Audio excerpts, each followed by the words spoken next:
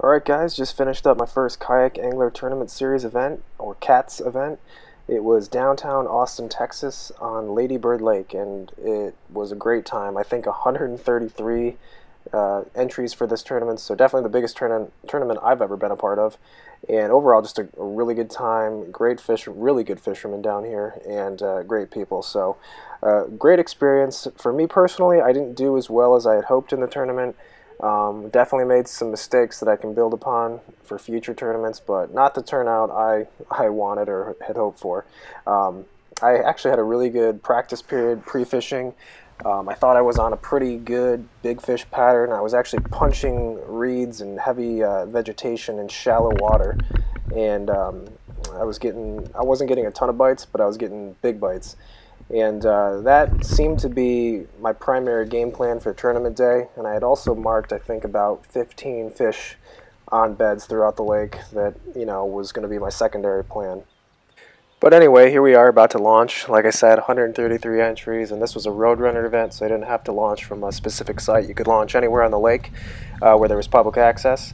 And this first clip I'm going to show you is my second stop. It's within the first 30 minutes of the tournament. I was really excited about this spot because I had actually caught a fish from this spot a week before, and it was doing what I said my primary pattern was. It was punching shallow vegetation.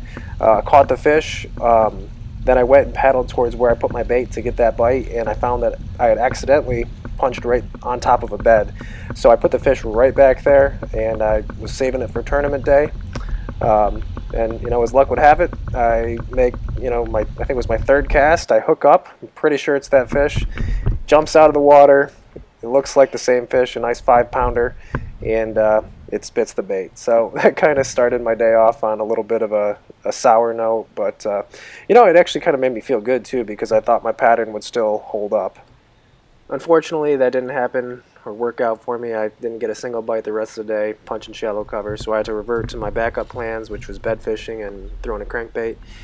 And overall, I finished 29th with 3 scoreable fish. I got 2 of them off beds, and I got the other one on a crankbait. I lost a couple key fish on a crankbait, and then a rodent, straight king rodent, and I think I just tried to horse him in too much. My own fault. Should have played him a little bit more. But that's fishing, so it happens. The only other thing I wish I had done differently on this day was spend less time on a particular bed fish. So in this clip right here, you'll see I catch a nice fish off a bed. It's the male, and I probably spent a total of 2 hours trying to catch the female. It looked to be about a 7-pounder. But it was a waste of time. It was an uncatchable fish. She wasn't going to bite. She wasn't even really irritated or agitated by me throwing a bait on her bed. So that's the only other thing I wish I could have got back. But like I said, despite a little bit of bad luck, it was a great day, great tournament. It's really fun. Looking forward to the next one on Lake Bastrop. I think it's March 14th.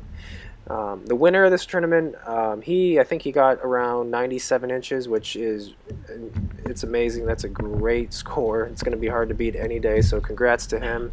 And there was actually a woman in the tournament who caught a 27-inch, 12-pound bass, so that was pretty awesome as well.